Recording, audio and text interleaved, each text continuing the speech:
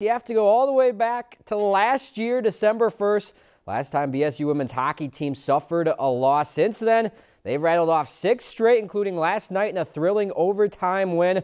Their last non-conference game of the season this afternoon, they go for the sweep over Mercyhurst. And no score first period, but Kiki Radke changes that. Sneaks one past the keeper for her 3rd of the year.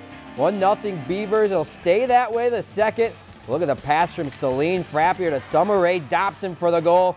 That'll tie it at 1. Then the 3rd, BSU thinks they have the go-ahead goal. That's Radke with her 2nd of the night. But this gets reviewed, and the ref signals no goal for goalie interference, so stays 1-1. Then the Lakers take advantage just moments later. Brooke Hartwick, top corner on the break. That ends up the game winner. Tough one for the Beavers. The winning streak is snapped.